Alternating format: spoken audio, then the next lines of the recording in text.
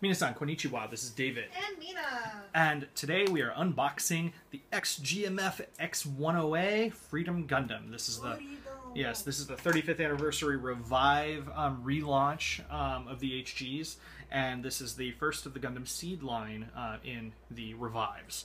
So, excited to see this. I actually really like the painting on the front. It's cool stuff.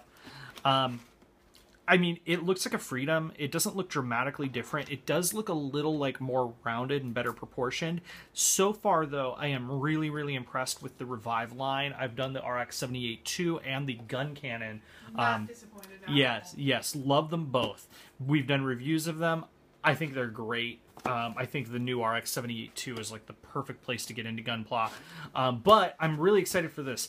The first thing that I'm going to note is just glancing at it and picking it up, it's heavy. Yeah. This box is actually really heavy for an HG. So,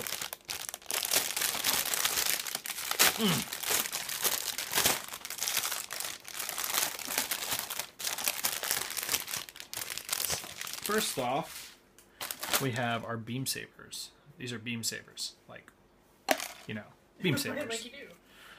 Beam saber. We have more stickers than I'm really comfortable with. This is a red flag. I don't like these. No. There's too many of them. Red stickers, blue stickers. There should not be red stickers and blue stickers on a primarily red and blue kit. No. That's not good. So I don't know, but this is making me a little unhappy. But it's okay, because the RX-78-2 and the gun cannon didn't really have that many stickers, and they turned out really good for it. But you know, the Freedom is probably way more detailed. So, all right. We have our first wing pieces here. Those are pretty. These are really, really detailed for an HG. And I think that what they're doing here is that they're not doing shitty little details that won't get noticed. These are all details that'll punch and stand out on the 1/144 size.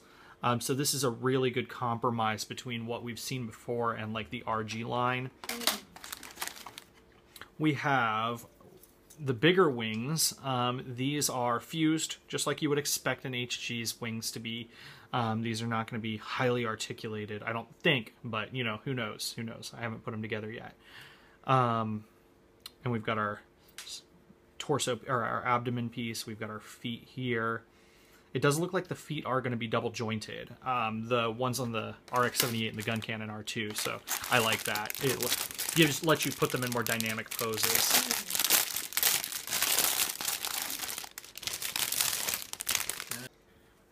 And so next we have these gray runners, which I believe are parts of the railguns that go onto it. The skirts here. And we have next this one, which has our little beam rifle thing and a lot of our frame pieces.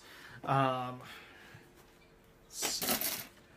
then our white runner, which has shield and a lot of the plates, the shoulders, the skirts, that sort of thing. Our helmet, our V-fin. It is a largely white kit. It's like Hollywood.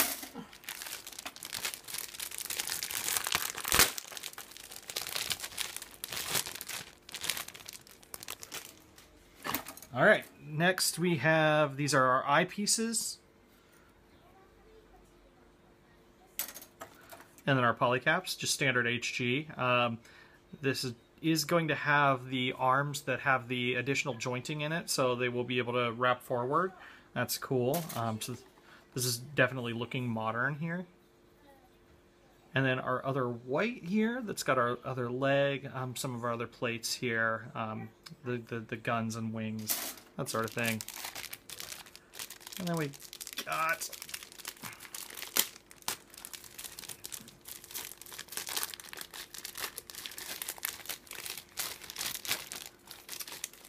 a variety of colors here, our little tiny runners.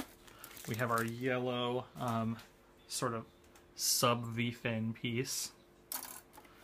We have our reds for the face, a couple of little plates and pieces. And then we have a gray piece that these are mostly internal frame pieces, legs, that sort of thing. that's pretty much it. Pretty simple here. We have an ad for Hobby Japan magazine, which is going to have an expansion kit for this particular kit in it, which I think looks really pretty. It's got these additional shoulder pieces. It's got these blades for the arms with little cannon things. I don't fucking know. It's got an additional head with an additional V-fin that looks like a little bit bigger, more like, you know, anime friendly. And then we have our instructions. Instructions. Actually, man, this actually looks pretty cool. This is yeah, it looks like almost as big and majestic as the Strike Freedom, which is one of the biggest silhouettes in Gundam. So that looks really cool. I'm eager to put it together. And lots of color here, lots of real high definition photos to show you what's going on. Photos, 3D rendered pictures to show you what's going on. It actually still looks like it'll be pretty simple, with the exception of the wings, which will probably be a little repetitive. It should be a pretty quick build. It looks like it's going to have nice articulation on the railguns and things like that, so that's cool. But it's a very simple HG kit. I think it was a weird choice. I'm surprised it's the first of the seed line that they did. It was weird. Yeah, I'm surprised they didn't go with like the Ale Strike or something, but you know, whatever. I like the Freedom. I think that it is a little understated. It doesn't get enough attention as far as the seed stuff goes. But there you go. There is the Revive line Freedom Gundam. I'll be trying to put this together and doing a review of it soon. Matane, everyone.